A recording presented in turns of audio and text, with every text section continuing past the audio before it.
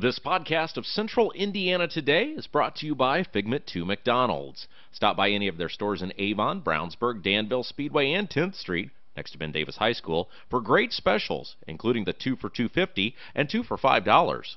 They also have all-day breakfast items, which now include biscuits and McGriddles.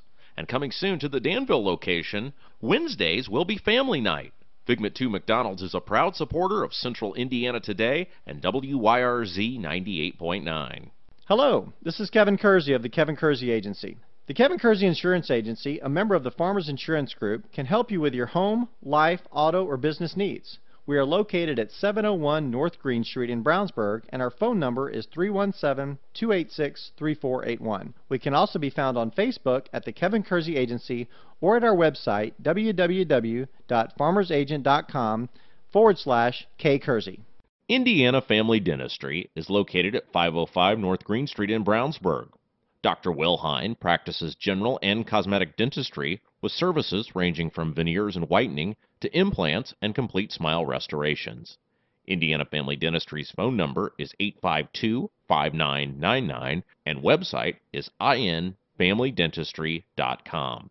Indiana Family Dentistry is a proud supporter of Hendricks County and community radio. This is Donald James of Impact Youth Mentoring. Impact Youth is a not-for-profit mentoring organization, providing mentoring services to the children of Hendricks County. We pair mentors ages 16 and older with youth in Hendricks County. Over the past 5 years, we have been able to impact over 120 children through our mentoring and tutoring programs. Information about becoming a mentor or finding a mentor for a child can be found at impactyouthmentoring.org or via email at impactyouth1010@gmail.com. The UPS Store Brownsburg is located at 124 East Northfield Drive in Brownsburg. Their phone number is 858-1422. The UPS Store Brownsburg can handle your printing needs, including color, large format, and business cards. They also do blueprints, mailers, and invitations. Thanks to owner Tom Reese and all the folks at the UPS Store Brownsburg for supporting community radio in Hendricks County. The Kevin Kersey Agency presents Central Indiana Today on 98.9 WYRZ. Today's program is made possible by the Kevin Kersey Agency, 701 North Green Street in Brownsburg. And now here's your host, Rob Kendall.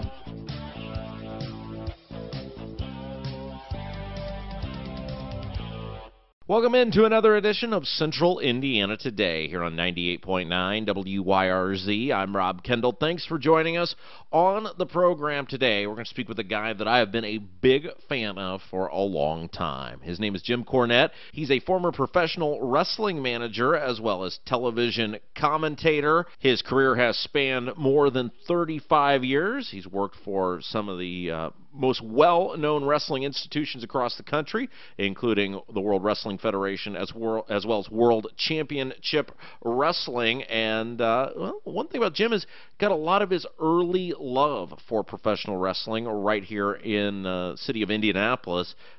He's from Louisville, Kentucky, and drove up here, used to watch professional wrestling matches. And Jim was kind enough to sit down with us and give us a little bit of a behind-the-scenes view of what it was like to be one of the best-known wrestling figures throughout the late 80s and on into the 90s, and as well as talk about some of the other things he's doing now. He's got a great podcast out there, still entertaining fans to this day. So it's just a really, really good conversation. What I'd wanted to do for a long time was everything I thought it would be, and I know you're really going to enjoy it. So without further delay, here's our conversation with professional wrestling legend Jim Cornette. Well, we have the privilege today of speaking with professional wrestling legend. He's been a manager, a commentator, and so much more. The one and only Jim Cornette. Jim, great to have you with us today. Now, legendary. You know what a legend is, don't you? What's that? That's a big bunch of BS that gets even more BS every time it gets told over and over again. So Rob, you are in the presence of one of the most legendary legends of all time. Now, I'm curious, because we were talking before we went on the air, I saw you in 1996, downtown Indianapolis. When you were doing things in the late 80s and into the 90s, did you think some 30 years later people would still be clamoring for those days, to hear your stories, to hear those experiences? Well, actually, no, because I was still thinking that people would still be clamoring for the stories that I loved to hear over and over again, because the first time I went into Market Square Arena wasn't 1996. It was 1976, and I was 14 years old, and my mom drove me up from Louisville to see Dick the Bruiser against the Sheik. And I thought those were the stories that everybody would still want to hear about Bruiser and the Sheik. I didn't know anybody would want to hear my little puny stories. So you mentioned Bruiser, and that was my dad's all-time favorite wrestler. I hear these great stories about his uncle would sneak him up to Indianapolis to see the Bruiser at the old Indianapolis Indian Stadium, wrestle the Sheik in the cage. How did you get into wrestling? Believe it or not, Dick the Bruiser.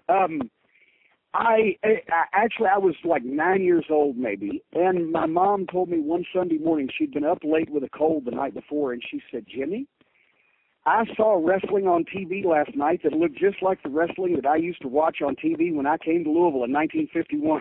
And this was 1972 or whatever, by the way.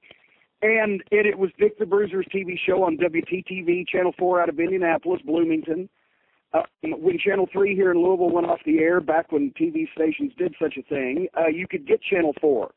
It wasn't great, but you could get it. And I got a big antenna shortly after this so I could get it better, because I said, "Can I watch it next week, right? Can I stay up?" It was like 1 in the morning. She said, "Okay." So I stayed up and watched it. There was Dick the Bruiser and Bobby Heenan and the Blackjacks and Cowboy Bob Ellis and Baron von Raschke.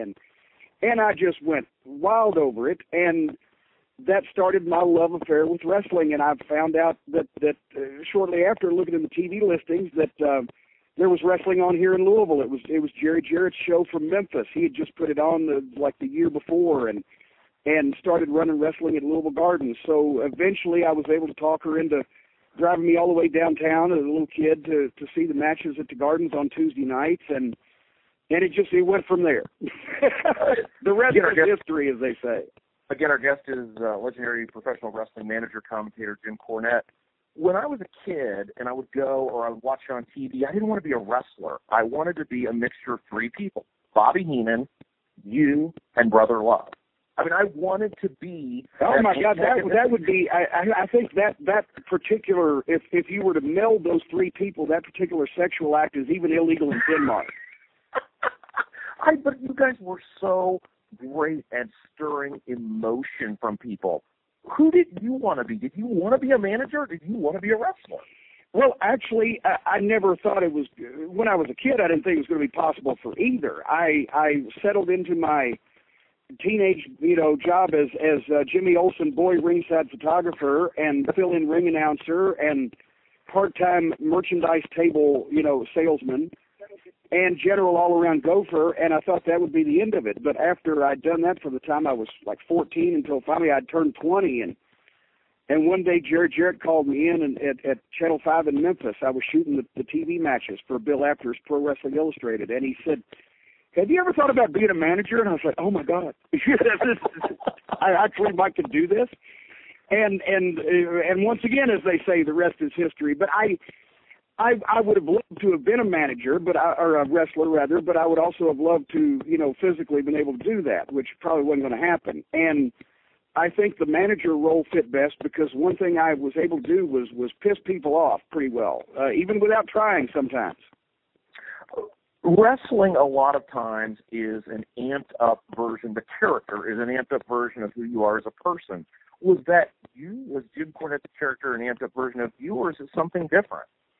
Oh, God, at first it was me trying to imitate all the people who did what I was supposed to be doing well. I would try to, I'd take a little Bobby Heenan and take a little Jimmy Hart and take a little Jerry Lawler and take a little of everybody that I'd ever watched and admired. And then it started to become me because, when you first start out in wrestling, you can't really be yourself, just your plain ordinary self, when you're sitting around the couch on Saturday afternoon watching TV, because that's kind of boring. But there has to be something in you that you can bring out that's entertaining in some way, either that makes people like you or makes people dislike you. And fortunately, I was blessed with a lot of the attributes of the latter. So gradually it became me with all those other people thrown in, but at first I didn't really have anything in the me category to throw out there. Well, before we go any further, we want to talk a little bit about what you're doing now. You have a fabulous podcast. You talk to hundreds of thousands of people each week. Tell us a little bit about what you're doing now. Well, I've kind of been lucky because since the wrestling business, as we used to know it, is let's say it's ailing. It's changed a lot. It's kind of I have a lot of people come up to me at comic book conventions or places up here and say, boy, we used to love wrestling. We don't watch it anymore. It's all soap opera. It's all talk. It's no action. So I got out of the wrestling business and into the Jim Cornette business. And now either through my website, jimcornette.com, the books I write on classic wrestling, the videos, the T-shirts, the podcast, the Jim Cornette Experience is weekly on MLWradio.com. You can still go to jimcornette.com and find a link for it. And it's blown up in the last 3 years. I always say, come for the wrestling, stay for the politics. We talk a little bit about everything. And people have found it quite humorous. We have our little cast of characters, sort of like an updated Allen's Alley. Boy, I've really got it. That's an old radio reference for all of you people who were around when Marconi invented this stuff. And the podcast reaches, as you said, several hundred thousand people. And the cult of Cornette is growing. So I do the podcast. I travel in the spring, summer, and fall to wrestling legend fan fests and comic book conventions. I'm an old comic book collector and do a little dealing on the side. Pretty much everything at jimcornette.com. My magazine columns on classic wrestling and wrestling history. It's all there. I stay busy. It keeps me off the streets, Rob. As Jim Ross says, his daddy used to say, nothing good happens on the street after midnight. And our guest is the legendary Jim Cornette. So you do all these, you mentioned the comic book conventions and the different things. You do a ton of guest appearances. People actually pay you to go and at their stores and things like that. Does that ever get old? You have to be nice to people all the time. Does that ever get old? Oh, well, I said one time last year at the annual Charlotte Wrestling Legends Fan Fest and Reunion, I said, boy, being cheerful is a lot of work. But actually, it's great. I sometimes I get tired of the trips. That's why I don't travel nearly as much as I used to. I like to stay home in my old age.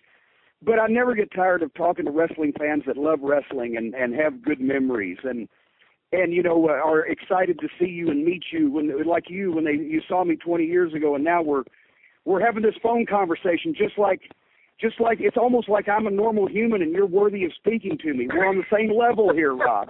So that's the fun part of it. The travel and the hotels I tend to get tired of real quick. Well, it's interesting because my friends found out I was going to interview not my radio colleagues, but just friends. I said, asking this. I said, I'm not doing Chris Farley fanboy with this guy. I'm not doing it.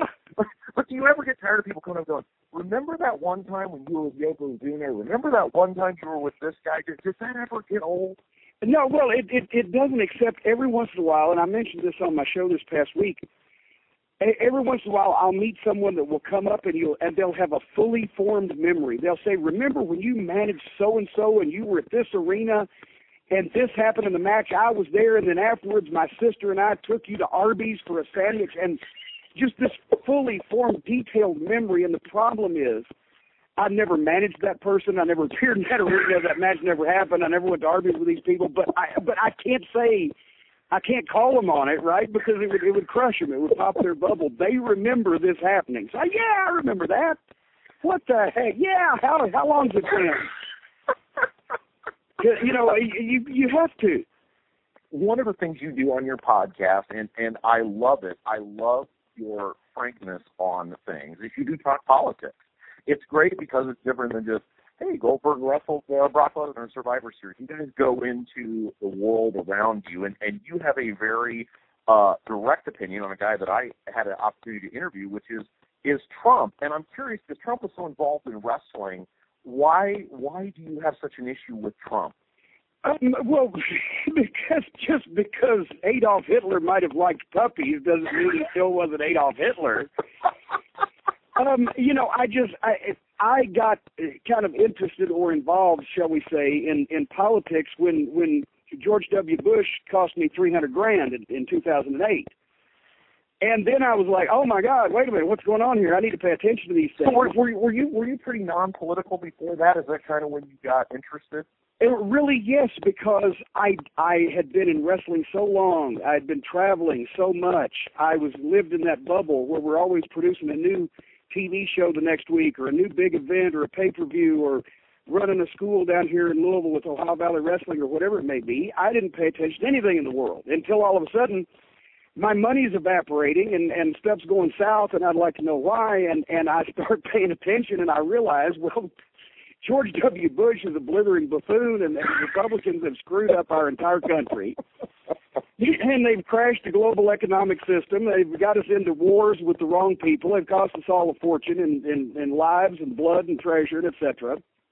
And then all of a sudden, Barack Obama lights up the screen. Here's a rational, intelligent, dignified, reasonable man, happens to be the smartest guy in the room, has a lot of good ideas for things he wants to do for people, get us out of the mess, save the auto industry, find bin Laden, all the things he does. So, yeah, I want that guy. When you stand up Barack Obama next to George W. Bush, it looks almost like you're comparing Albert Einstein with Howie the mailroom guy.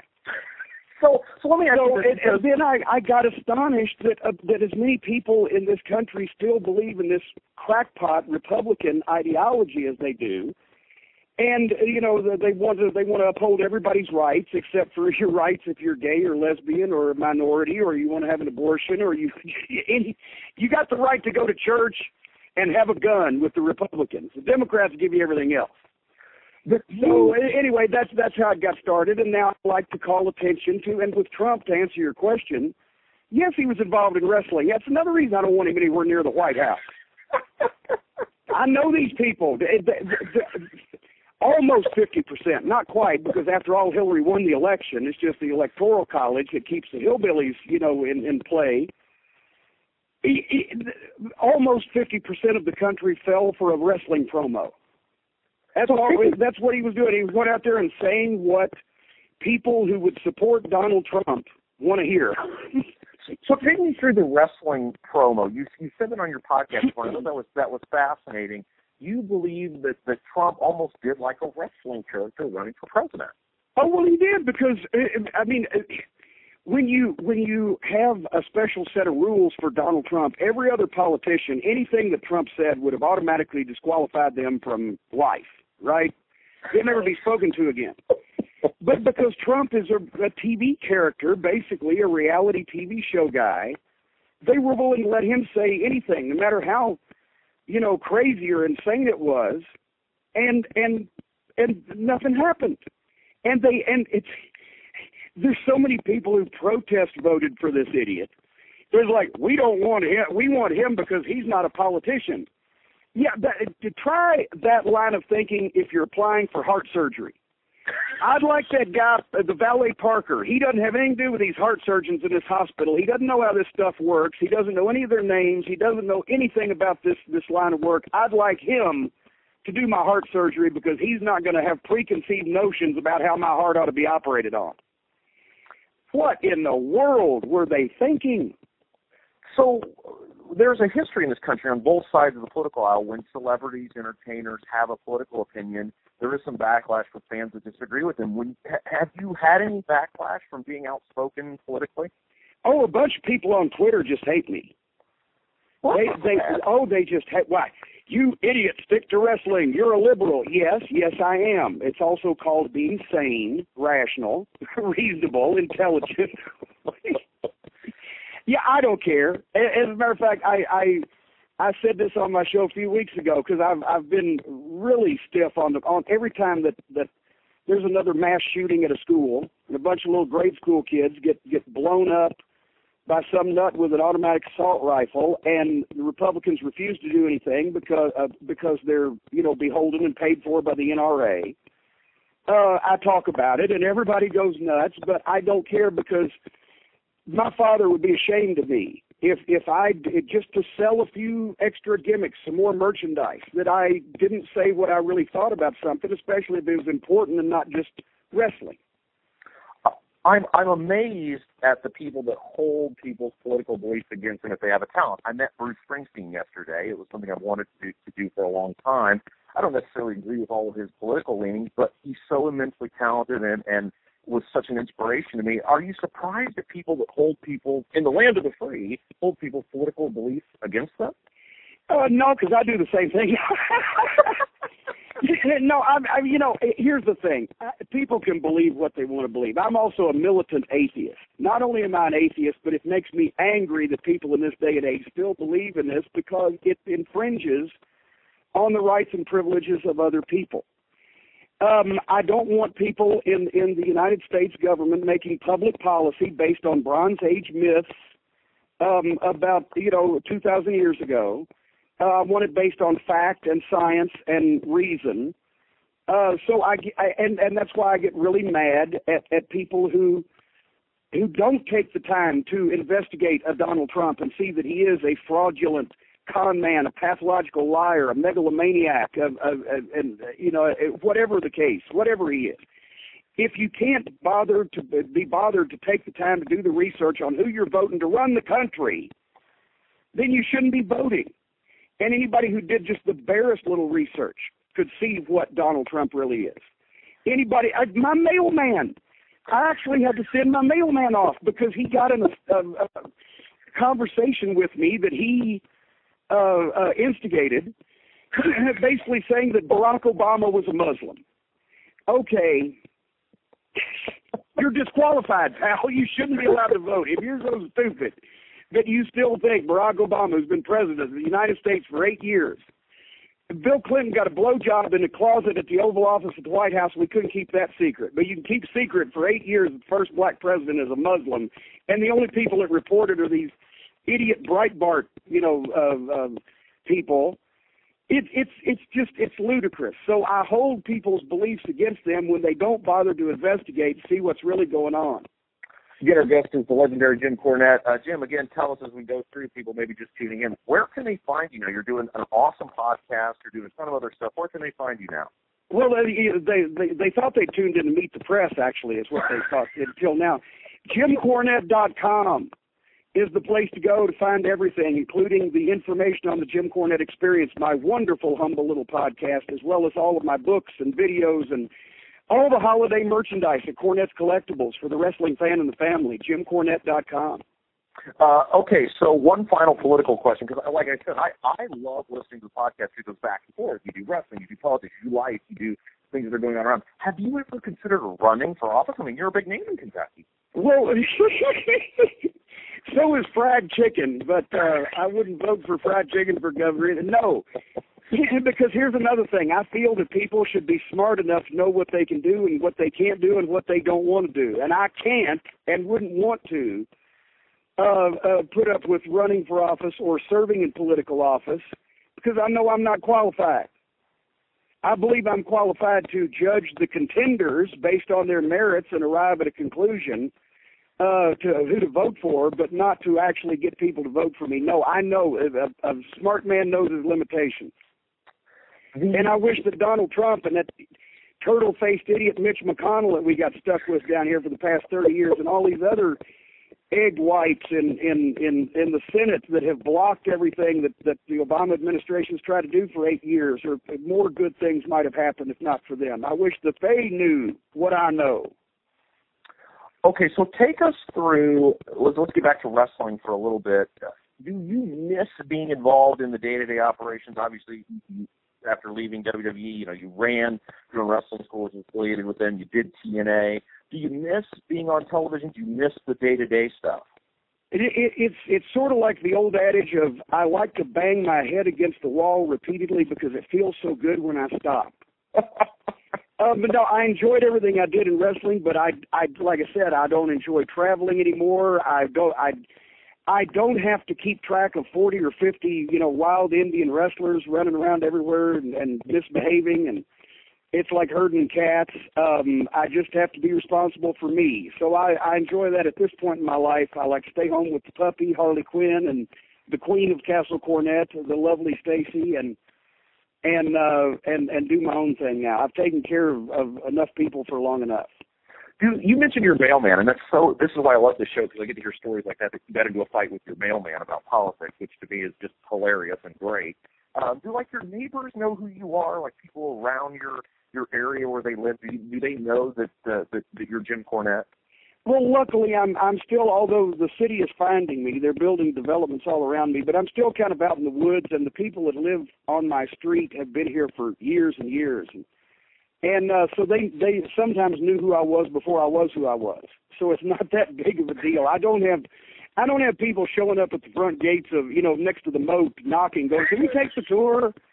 That's thankfully that's not happened. But some people in around town or around the neighborhood, they know who I am, but they give me plenty of space for some reason. I don't know why. Now, I try to do this with every person, the famous person or person that's been in the spotlight, whether it's through elected office or television, such as yourself. You've got to have a really supporting cast around you. I know you mention your wife all the time. You mention her a lot on your podcast. You've got to have some really supportive people around you because you're gone so much. And just talk a little bit about that, what family life has been like for you. Oh, God, well, my family is very small. It's down practically to me. No, because my mother was my father's second marriage. His first wife was killed in a car wreck, and so he was older, and he passed away back in the late 60s, and most of his side of the family was older and have gone away. So basically, I'm down to a couple of cousins, a cousin-in-law, the puppy, and the wife, and the in-laws. I got the family on the other side of this, but fortunately, none of them are around really close. Because you know the old saying, family and garbage, they both stink after 4 or 5 days. So I try to spend a lot of time at home in the peaceful and the quiet and et cetera. Just pull the drawbridge up. Nobody can get across the moat. It's beautiful. It's a castle in the wintertime. Now, you mentioned comic books, and that was actually something I was going to talk to you about, that you are a somewhat avid comic book collector. Tell us about that. Actually, I got into comic books even before I got into wrestling. I was like 6 or 7 years old, and from my cousins that I just mentioned. I got a big box of secondhand Marvel comics and just fell in love with Fantastic Four and Spider-Man and the Avengers and Hulk and the whole 9 yards. And by the time that I was in my late teens when I quit collecting, because I've got one of the world's largest pro wrestling memorabilia collections, and I was on the road starting with wrestling at that point, and something just had to give. But I saved my comic book collection, and over the past few years, I've gotten into enjoying myself, dickering and selling, and there's a few things that I'll probably keep with me always. But when I ended up with 10,000 comics and all of them were Silver Age, including complete runs of every Marvel superhero title, I said, well, that's a lot of money to be tied up in these 60 boxes of comic books. So maybe it's time I move some things around. But I just comic books to me and wrestling are kind of similar in that they're larger than life characters that do things in a superhero fashion. It's just one's live and one's on the printed page. Now, you mentioned your wrestling memorabilia collection. You're doing all the segues for me, which is great. I'm a great segue guy. You ought to see the one I'm riding around the castle here now, the Segway. It's amazing. So, like when the Cubs won the World Series, Anthony Rizzo, the first baseman for the Cubs, he took the ball, put it in his pocket, and basically said, "I've got $4 million cash in my back pocket now." Did you hoard stuff from famous wrestlers, thinking, "Hey, this is going to be really valuable someday"? How did you go about assembling your collection?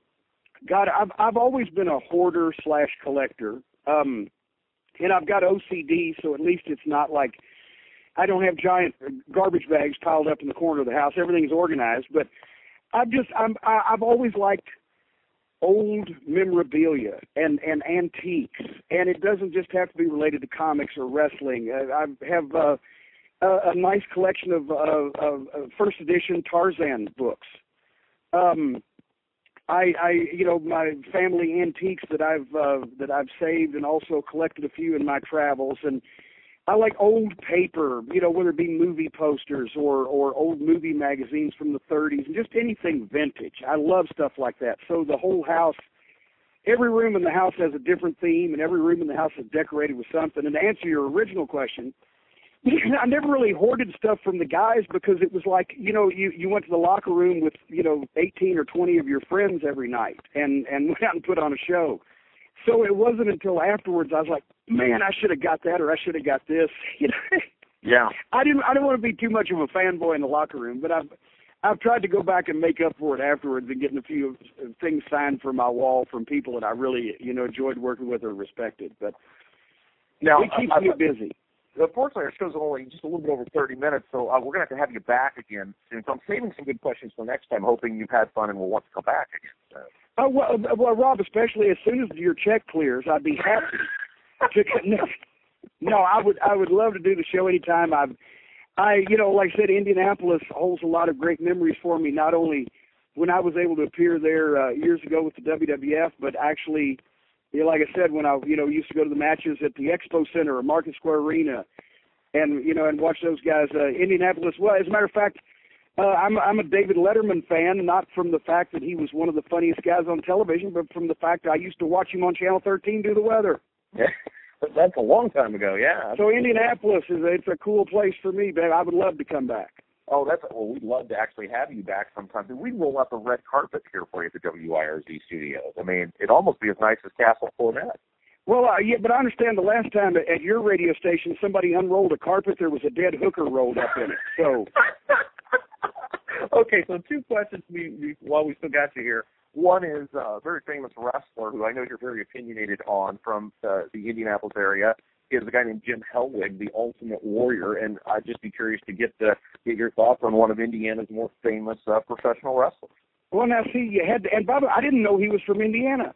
Yeah, right up the road from us. I did not know that because he lived in Arizona for so long. When he moved out to Arizona where he could be away from people, I think. Well, yeah, he actually grew up in Crawfordville, went to Western Boone High School and Indiana State College for years. So, yeah, one of our more famous, little known but more famous citizens. I guess. Well, you're going to hate this then because I thought he was a prick. And I know you're not supposed to speak ill of the dead, but I think it's phony of people that when they always talk about how bad they dislike this guy or that guy, and then he dies, and all of a sudden he was a great guy. No, he was what he was. He said a lot of hateful things about people in his time. He was very right wing. He was very anti-gay. He broke Bobby Heenan's neck, and he is a good friend of mine, and he is the greatest manager of all time. And he broke Bobby's neck and didn't even apologize.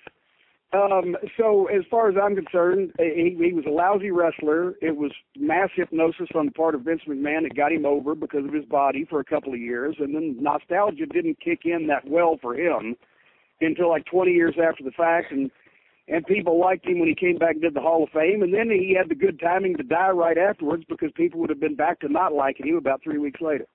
Yeah, I had a chance to talk to the Ultimate Warrior a couple of times about doing a media project. So when you come up to WIRZ, I don't want to share it on the air, but you'll really enjoy that story. Did you understand anything that was coming out of his mouth? I have told people this, and I've said this many times on the air. What I have revealed, it was like talking to the character. It was literally, I pictured him in the face paint and the ring attire and everything else. Ultimate Warrior was sitting there talking to me. It was fascinating. It was very different. So that leads me to, I guess what I'd say my final question is, you dealt with guys like the Ultimate Warrior as Jim Hellwig. You dealt with them behind the scenes, Hulk Hogan as Terry Bollea. When you would go into these meetings and stuff, was it hard sometimes to put down that guard and say, look, we got business to do here. We've got things we've got to accomplish. You're not Hulk Hogan here. You're Terry Bollea. You're not Ultimate Warrior here. You're Jim Hellwig. Did you kind of have to be the muscle in those meetings? Well, and actually, I fortunately did not have to have very many meetings with Warrior or Hogan because they were already gone from the WWF by the time that I got there. I did have meetings with people of equal stature on the other side of the fence, WCW, et cetera, or guys that came later like Steve Austin and The Rock. But to be quite honest, guys like Ric Flair, Steve Austin, The Rock, The Undertaker, those guys were probably closer to their gimmick in real life than Warrior or Hogan were in theirs, except they knew it was a business and they were professionals, and I truthfully didn't have any. It's always usually the middle guy on the card that thinks he should be in the main event, that's the hardest one to deal with, instead of these big stars, because usually they're there but for a reason. They know what they're doing. If they give you something, it's going to be gold. If they want to do something their way, chances are their way might be right.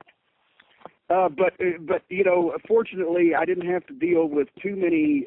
Definitely, Warrior's a case by himself. There's never anybody that believed that he was the Ultimate Warrior more than the Ultimate Warrior. So, fortunately, there have been people that were tough to deal with in wrestling, but generally it's people that just were scared for their spot because they knew somebody else was better. And Jim, let us again know where I can hear the podcast. You got all these things going on that are so great. Let us know about that. Well, at the risk of offending people who have hung with us since the start, I'll say it one more time. Go to JimCornette.com for everything. A link to the Jim Cornette Experience podcast, and we urge you to join the cult of Cornette, and also for books and videos and merchandise on classic wrestling and myself and bios and pictures, JimCornette.com. You can do everything that way and join the cult. Jim, you've been such a great guest. It's something I've wanted to do for so long. Your podcast is phenomenal. The commentary you do is so great. So thank you for doing this, and we'd love to have you on again real soon. Rob, thank you for having me. I've enjoyed being had, and I would love to do it again sometime.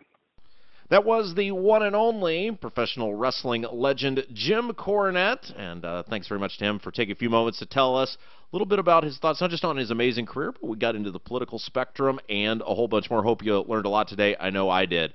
Hey, don't forget, if you missed any part of today's conversation, you can check out the podcast anytime you want. We're now available on SoundCloud and iTunes. Download the show right to your smartphone or tablet. You can go back and listen anytime you want. As always, the podcast presented by McDonald's. Until next time, I'm Rob Kendall, saying have yourself a great evening. You've been listening to the Kevin Kersey Agency presents Central Indiana Today on 98.9 WYRZ. Made possible by the Kevin Kersey Agency, 701 North Green Street in Brownsburg. An archive of today's program can be heard at our website, wyrz.org. Tune in next time for another edition of the Kevin Kersey Agency presents Central Indiana Today with your host, Rob Kendall. This podcast of Central Indiana Today is brought to you by Figment 2 McDonald's. Stop by any of their stores in Avon, Brownsburg, Danville, Speedway, and 10th Street, next to Ben Davis High School, for great specials, including the 2 for $2.50 and 2 for $5. They also have all-day breakfast items, which now include biscuits and McGriddles. And coming soon to the Danville location, Wednesdays will be family night. Figment 2 McDonald's is a proud supporter of Central Indiana Today and WYRZ 98.9. Hello, this is Kevin Kersey. Since 1968, our family has been helping customers with their insurance needs. We provide insurance coverage for life, home, auto, and recreational vehicles. We are located at 701 North Green Street in Brownsburg, and our phone number is 317-286-3481. The Kevin Kersey Agency can also be found on Facebook at The Kevin Kersey Agency or at our website, www.farmersagent.com/kkersey. The Kevin Kersey Agency is a proud member of the Farmers Insurance Group. The UPS Store Brownsburg is located at 124 East Northfield Drive in Brownsburg. Their phone number is 858-1422.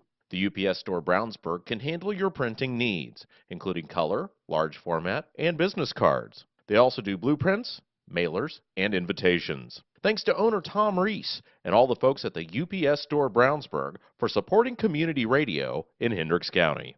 This is Donald James of Impact Youth Mentoring. Impact Youth is a not-for-profit mentoring organization, providing mentoring services to the children of Hendricks County. We pair mentors ages 16 and older with youth in Hendricks County. Over the past 5 years, we have been able to impact over 120 children through our mentoring and tutoring programs. Information about becoming a mentor or finding a mentor for a child can be found at impactyouthmentoring.org or via email at impactyouth1010@gmail.com. Indiana Family Dentistry is located at 505 North Green Street in Brownsburg. Dr. Will Hine practices general and cosmetic dentistry with services ranging from veneers and whitening to implants and complete smile restorations. Indiana Family Dentistry's phone number is 852-5999 and website is infamilydentistry.com. Indiana Family Dentistry is a proud supporter of Hendricks County and community radio.